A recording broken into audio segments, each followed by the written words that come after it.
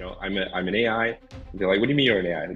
So it's completely foreign. So yeah, I mean, I could say, interacted with Satoshi. and Parity and the Web3 Foundation have a clear vision of where it's headed. So I think Cosmos has maybe put it up to the community a bit more, which has seen a bit more disorganized because, first there's $300,000 and then there's $2 million and then there's $20 million and the lowest pricing gradually increases over research. It can organize events. It can, do all kinds of things in a AI friendly way, but we're not in a place where we've got X number of months of runway and we're kind of like, shit, we have to make it in these 2 months or else unit network disappears. Hello and welcome to KryptosChain. My name is Claudio and joining me today is Michael from Unit Network. As you know, we had invited people from those winning Twitter polls that I was doing on my Twitter, because I think that it's the fairest way to get the community on board, and just get people to vote and decide on who you want to bring on, rather than me just picking and choosing who I want to bring on. So Michael, thank you very much for taking the time to join. Let's talk about Unit Network, but of course, before we do that, I need to know more about you. So if you could please maybe give us a bit of breakdown, like how did you get started into crypto to begin with? Definitely. So a bit of background, I'm half Singaporean, half British. I've been building applications and software for the past 15 years, since I was about 13 or 14. Got into crypto in 2009, 2010. I was very interested in encrypted peer-to-peer software. I built a video conferencing app that allowed two parties to have a video call with one another without going through a central entity. So I was very fascinated about distributed and decentralized applications. I was also working with, I also built the Android app for WikiLeaks. So when the governments froze the Visa, MasterCard, PayPal, donation channels, bank accounts, we were forced to use Bitcoin, and I was helping to lead the fundraise there. And overall, very excited about new technologies and seeing how that they can evolve and provide a new way of doing things. I was very early in mobile, so I got the first iPod Touch, the first iPhone. When the App Store came out, I built some of the early iPhone apps there. Also, very early in Web 2.0, when Ajax and applications on the web started coming out, I was really excited to build social apps there. So yeah, I really think digital assets, blockchains are really in its infancy, and they're going to change the world and grow in ways that people can't even imagine. When did you buy maybe your first Bitcoin or Ethereum? Definitely. So 2010, got my first Bitcoin at 9 cents. As mentioned, all work at WikiLeaks, helped lead the Bitcoin fundraise. Yeah, so wow, quite fortunate, really. Way back. That's amazing. Wow. So you're a real OG then. I don't think like Tone Vase is also an OG. I know he's kind of like a Bitcoin maximalist, he's a trader. But he's been in it for like so long, he's been praising Bitcoin for so long, but you've started even before him. So did you actually like chat on that forum with Satoshi by any chance? Or yeah, I mean, if you go look into the history and you see Satoshi's last post, he was actually criticizing the work that I was working on WikiLeaks with the fundraise. He said it was bringing too much attention to Bitcoin at this stage. So yeah, I mean, I could say, interacted with Satoshi. And yeah, so quite cool to have been involved in such an early piece of Bitcoin history. Let's find out, what is Unit Network? Definitely. So I guess before what is Unit Network, to understand why is Unit Network. So, we basically recognize that there is a huge wealth and equity in the world. And we think the wealth and equity is what causes lots of problems, from environmental issues to social issues, homelessness, opioid abuse, political issues, geopolitical instability. We think it stems down to economic reasons. And why we think it stems down to economic reasons is because there's two groups in society. There are the founders and the investors, that's on one side. And then we've got customers and employees on the other side. So we've got the owners of things, and we've got the people that help create value, the customers and employees, but they don't get any ownership. They don't get any upside. And we basically think that this idea of the token economy, powered by something like Unit, is going to bridge that inequity.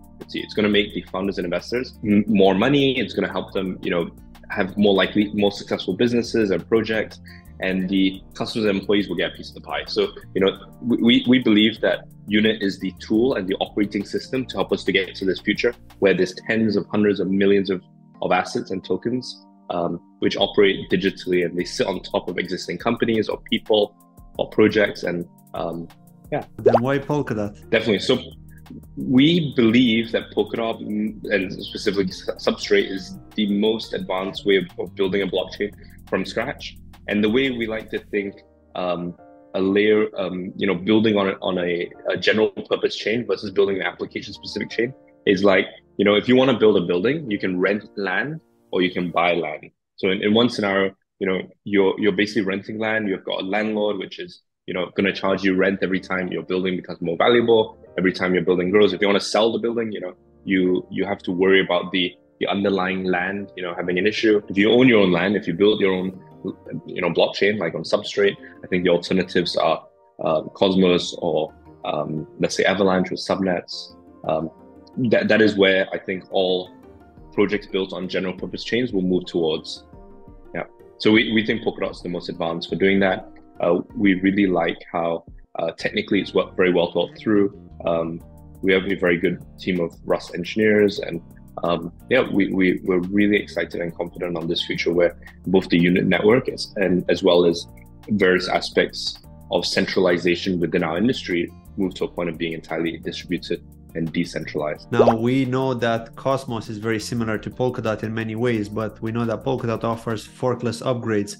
So if Cosmos would have offered forkless upgrades, would you have considered building there instead, or would you have still chosen Polkadot? Good question. So I think the choices would have been really similar. So it's kind of like, if someone's getting a smartphone, they're likely going to get an Android and an iPhone. So we saw these as two natural picks. I do like that, Parity and the Web3 Foundation have a clear vision of where it's headed. So I think Cosmos has maybe put it up to the community a bit more, which has seen a bit more disorganized. I was and am quite close with the Web3 Foundation and the Parity team since 2017, before Polkadot was even the first before the first bit of code was written. So I've really been quite close to them and followed the progress. I think it's been I actually met the Cosmos team before I met the Polkadot team, also in 2017. So it was an easy choice between either of them. But I do think Polkadot offers the best framework, and I'm really excited and confident for its future. They're also, the idea of forkless upgrades, I think, are fascinating because they're more similar to traditional application development, and they offer an easy way for projects to evolve and upgrade over time. So let's talk about parachains. I know that a while back you were mentioning that you had launched your parachain on Rokoku to test it out there. But when do you estimate that you're going to launch on Polkadot? Definitely. So we have launched on Kusama as Alpha Network. So this is our canary network, our test network for rolling out new upgrades and changes. On Polkadot, with the recent announcements that Polkadot decoded, it seems to be phasing away from a slot-based model. So had a really good conversation with Robert Habermeyer in January in Buenos Aires at the Polkadot Academy, where we brought on several engineers. And it seems like there's a huge shift to a parathread, like defaulting like a parathread style model with the cores that they mentioned, very similar to Heroku or Amazon Web Services. So I'm really excited for that. I think it makes a lot more sense. And then when the ecosystem develops, when it's much more stable, then they can offer an unlimited sort of more parachain like model. I think they could have taken the parathread approach to begin with, and then moved to the parachain approach, because there is a lot of opportunity cost in bidding for a chain, locking up dot, because your lease starts, because those dots are locked up, because you want to launch in a growing market versus a bear market. So I do think I'm quite excited for how they are progressing and moving forward there. In terms of unit, we're effectively an operating system for businesses. So if you think about, someone could say, hey, are you guys looking to get more developers to build on top of unit? You could say we're more like Shopify, or we're more like a software as a service technology, where what we expect to build on unit are like restaurants. They're a freelancer, a small business, and the idea is that these small businesses will have DAOs or tokens that sit on top of them, and then this will allow the ownership to be slightly more decentralized and distributed, the liquidity for people, the founders, the investors, the community, and we provide a lot of different features for people who are using the unit network.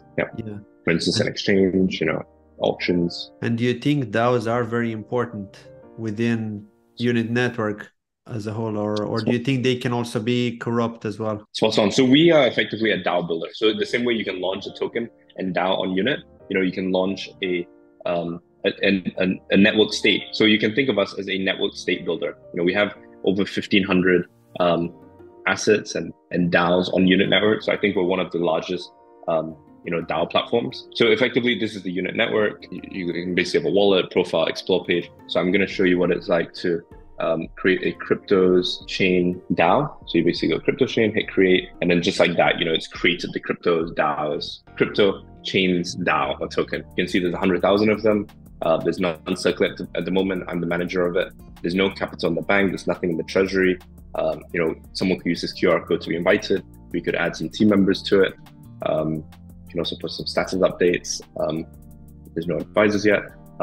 The exchange is pretty cool. So once you sell some KryptosChain's DAO or token, you can add it into the pool. And then we've got of USDU and KryptosChains, and we have an AMM that sort of determines the value between the current price of the KryptosChain's asset. So is the USDU going to be like a stable coin of the Unit network ecosystem? Spot on. So we have 40,000 users at the moment, and they're interacting with USDU on a daily basis. And we think our stable coin is better than all the other stable coins that exist because it's crypto backed and it's decentralized properly and distributed and has a very clear operating model. And then we've got all of these apps. So if you wanted to, let's say, create an auction, so let's go to the auction. Let's say, where's the auctions? I'll set up a sale round. Auctions. Yeah, down here. Auctions. Now, when you say create a token, I mean, what are the risks there with creating a token for a DAO? I mean, could that not have like legal implications? Definitely. So we think, regulatory wise, there's a lot of jurisdictions which aren't very supportive of DAOs or tokens. They don't understand digital assets. There's a lot of risk for retail holders and investors. So the current regulatory environment isn't super supportive of DAOs or digital assets at the moment, but we're confident it's going to change. The same way, if you set up a shop in a city, typically you need to apply for permits. You need to apply for worker permits, you need to apply for a shop permit, you need to have health and safety, you need to do all of these steps. Now, if someone creates a Shopify store, where's the health and safety permit? Where is the workers permit? It's like, how do the deliveries happen? It's like all of these things, right? But it's seamless to set up something like Shopify. Same is if you set up a podcast. If you wanted to launch a newspaper, back in the day, a lot of places you need to get permits. You need to be an official media authority. You need to get a media pass. You need to register with the, let's say the Reporters Bureau or the Media Association, right? Otherwise, you're illegally creating content, right? Yeah. And now something like Instagram or something like YouTube, you can just seamlessly, be a content creator. So we're super convinced and excited about this future of digital assets and digital entities and DAOs, nation states, network states that sit on top of local entities. So you might have a company in Germany or in Philippines or Indonesia or Kenya, Colombia, you name it, and you'll have a digital entity on Unit that sits on top of your local company. You can use this to fundraise, you can use this to move your earnings to, you can use this to govern the organization, you can use it to create more engagement, you can use it to sell products. So the possibilities are endless. You can even extend this to say, nation states, the idea of countries, they seem like they've been around forever, right? Yeah. But they're not even that old. You look at the modern day Germany, not in 1989, right? It used to be East and West Germany. You look at Singapore, where I was born, it's what, 60 years old, 50 something years old. You look at Hong Kong, you look at the European Union, that's something that's super new, right? So I'm convinced that network states, things like Bitcoin, Polkadot, Ethereum, BNB, Unit will supersede the traditional banking system as well as nation state system. The idea of borders, the idea of passports, like these concepts and artifacts will disappear, I think, in the next 10 to 15, maximum 20 years. And I'm actually curious, how are you, or are you planning to, or maybe you're already incorporating AI into Unit Network in any way?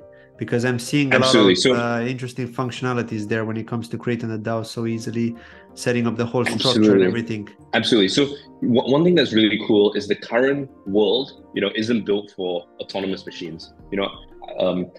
If an AI said, "Hey, I'm going to set up a Shopify store and I'm going to sell products on it, and I'm going to order some stuff of drop shipping, or order things from the factory to produce and sell," it requires a human there. And the way we've built the unit network is such that an autonomous agent can set up an entity. It can fundraise for that entity. It can do research. It can organize events. It can do all kinds of things in a AI friendly way.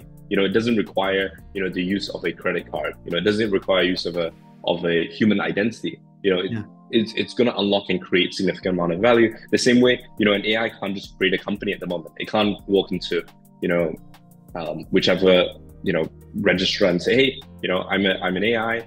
They're like, "What do you mean you're an AI?" So it's completely foreign.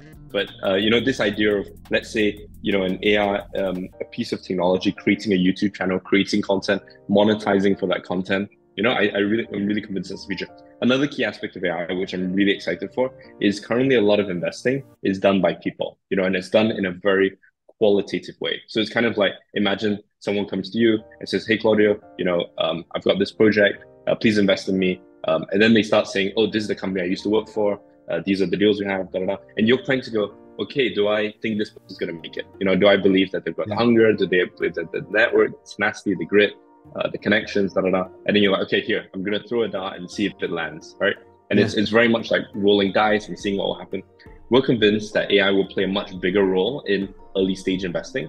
And, you could go and say, "Hey, I want to invest in 100 restaurants in Spain, which are 3 to 5 people in their team, which are profitable, which, make this amount in earnings." The problem with investing on the public markets, like the stock exchange, or investing in early stage companies, the data is just not good enough. It's either manipulated, it's, subject to fraud, it's, not likely for you to get any liquidity if you invest in something early, unless it gets acquired or goes public. You never see that money again. So, we're really convinced that this future where everything is publicly traded and cooperatively owned is mostly going to happen, and we think Unit is going to play a big role there. Okay, wow, that's big, interesting stuff. I think a lot of interesting stuff are going to happen now, especially with AI taking over. I think there are so many opportunities to just integrate and take advantage of those benefits. So obviously there are cons as well with AI, as we know, but hopefully the benefits are going to outweigh the cons. Let's talk about Absolutely. the Unit Network coin itself. So what role is it going to play? Is it a utility coin? Is it a what role does it play, basically? Just give us more information. Definitely. So you can think of it as a utility coin, a governance coin. It's a way of keeping the network sound. We provide all of these 32 apps and core functionality to the Unit DAO token. The way we look at assets and tokens is they will need to be backed up by similar fundamentals as traditional companies. So, if you try and evaluate a startup or a business or publicly traded stock, you usually use two models. You use either discounted cash flows or you use a multiple on earnings. So if, let's say, Apple makes, $100 billion a year and it trades at a $3 trillion valuation, that's about 30 times earnings. And someone might say that's too high, that's too low. So effectively with Unit, the Unit token, every time there's an exchange happening on the Unit network, let's say, someone buys $100 worth of Claudio, or someone buys $1,000 worth of KryptosChain tokens, 0.5 tokens, sorry, 0.5% of that goes into the Unit Treasury. So effectively, that is the accrual of fundamental value that is backing up the Unit token. And that's what at any time people can see what the lowest price is of the Unit token, as well as any other token. So if, let's say, we showed you earlier, the KryptosChain token has 100,000 supply. If there was $1,000 worth of Bitcoin, of Ethereum, of BNB, of Matic, of Sol, of Atom in the treasury, that means the lowest price is $3. Means it could be traded on the exchange for $5, $7, $12, $15. but it's not going to drop below the $3 price point. And that basically tells people what the underlying value versus the speculative value. And we're really convinced that this is going to be the future of the industry. So how is that actually going to hold? Because now you got me curious. Like how can you ensure that it never drops below that value? Good question. So basically, it means that someone who holds the KryptosChain's token can always go to the treasury and take out the $3 price point. So there's $300,000 worth of digital assets there. There's 100,000 total tokens. So they know that there's $3 per token in the worst case scenario. But if you hold some of these tokens, you're not going to sell it for $3 if you believe that there's more coming in. You're going to sell it for $4 or $5. You're not going to sell it for $2.50, because if you sell on the exchange for $2.50, someone's going to buy it up for $2.50, and they're just going to go to the treasury and redeem it from there.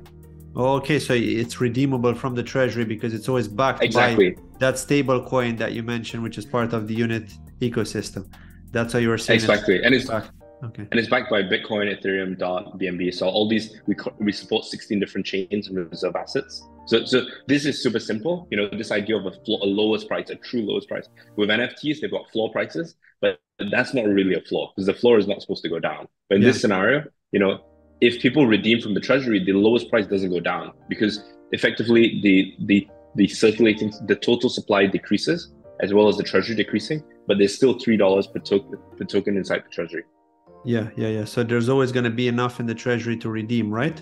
To make sure that exactly, and that price. Exactly, and over time, if you do a really good job with the project collectively as a community, that treasury is going to grow, because first there's $300,000, and then there's $2 million, and then there's $20 million, and the lowest pricing gradually increases over time. That's what I was going to ask you. So that floor price actually does gradually increase, does it? If the treasury grows.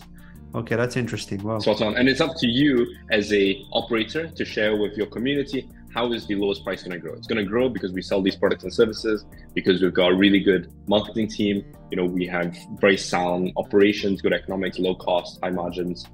This is a way for all businesses in the world to create tokens and then have people buy those tokens knowing that, the underlying value of the tokens is actually, clearly backed. It's not just, okay, I'm going to buy it because I know, Claudio's got good friends, which is going to sell it to, and they're going to buy it because he knows he's got other friends going to sell it to. And then someone is left holding these, bag of worthless tokens. So you were saying about the unit coin, so that's going to be used for transaction fees for securing the network, but will it also be used to pay, like say when you create a DAO, does it require unit for that as well?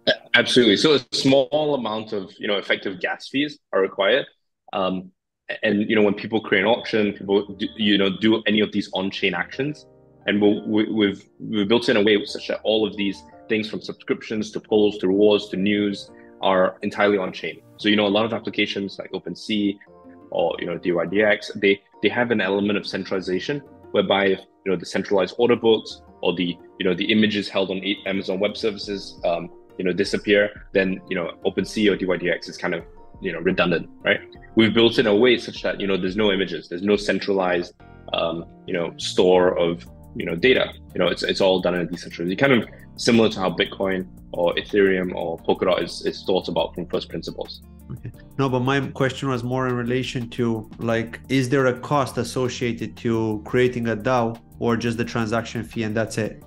Just the transaction fees. So effectively, the main economic value, you could say, utility value of unit, is being able to redeem from the treasury as well as to pay for transaction fees. Yeah, so no, the reason I wanted to know that is because a lot of like coins in the Polkadot ecosystem, they usually have the utility of securing the network. So it's for validators, for nominators, staking, and for transaction fees, and also to voting governance. But the majority of them don't actually have a utility for the product. So for example, like say you need to lock up this amount of coins in order to use this product.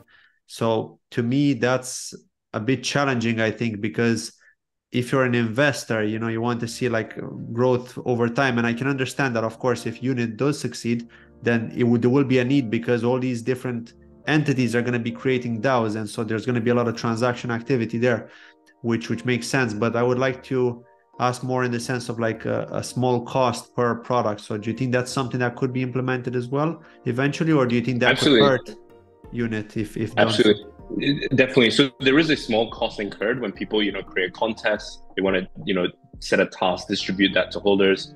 who complete the task, or we have like a meets feature, which is kind of like Tinder for meeting other token holders, of DAOs created, or we have like a questions feature like Yahoo questions. All of these require a very small amount of unit gas. The reason why we, have as a collective community and team decided not to charge a higher fee for that is because the amount to be made is minuscule compared to the exchange fees. So if you think about, what are the most profitable businesses or entities, organizations in the blockchain sphere at the moment, they're the exchanges. And, by charging a very small amount of a huge amount of transaction volume, that's where, the real economic value is created. So you can think of all of the features as effectively loss leaders, and they reduce the cost of transacting down to close to zero.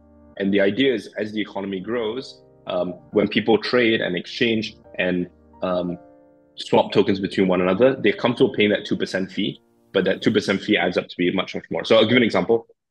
Binance, they do about 10 billion in trading a day.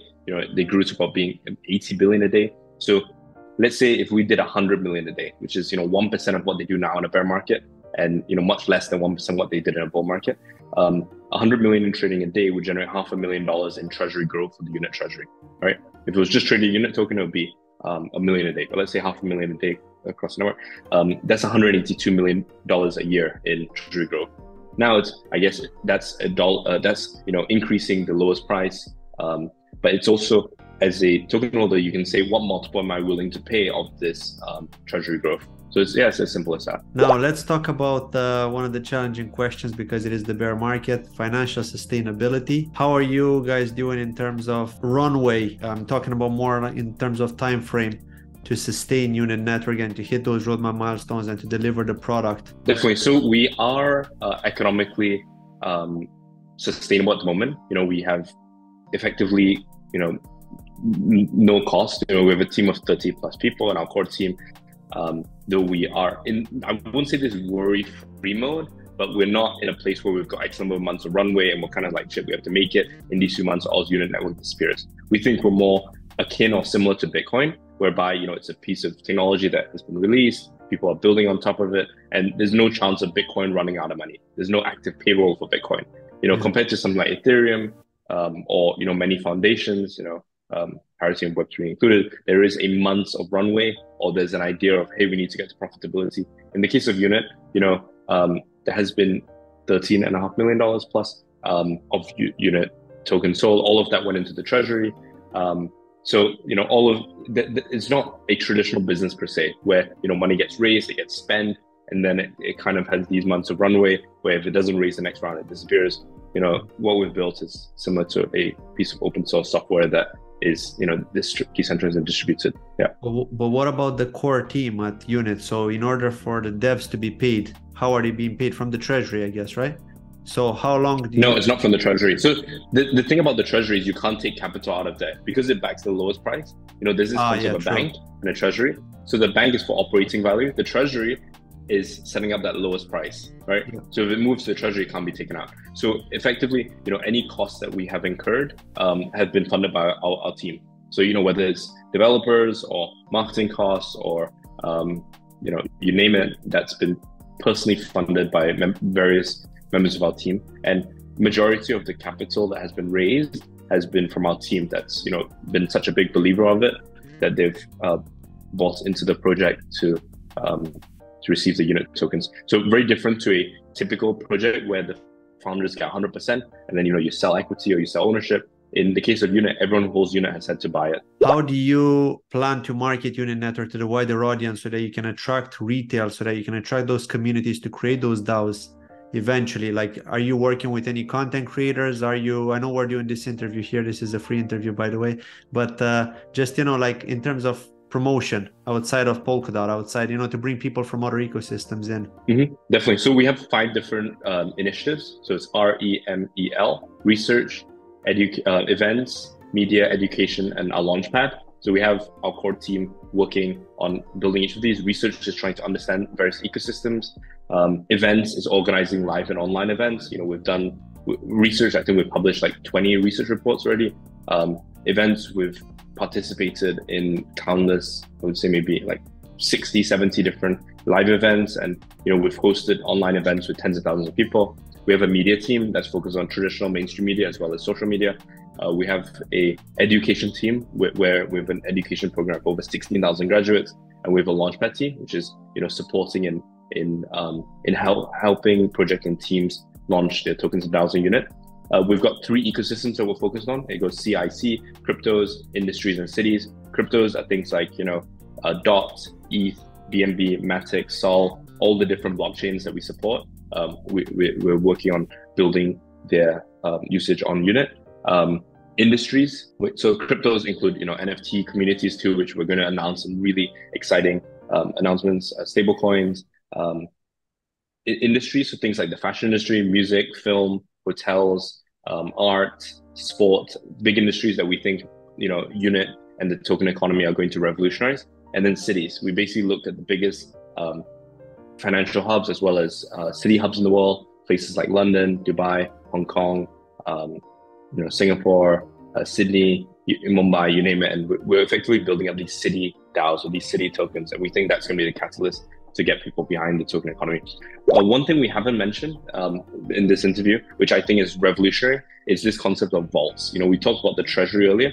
The vaults are a really cool way of how we've managed to bridge the 16 different blockchains into the unit token economy. So we support, Bitcoin, Ethereum, Sol, Algorand, BNB, Matic, USDT, USDC, all of these different, billion-dollar ecosystems.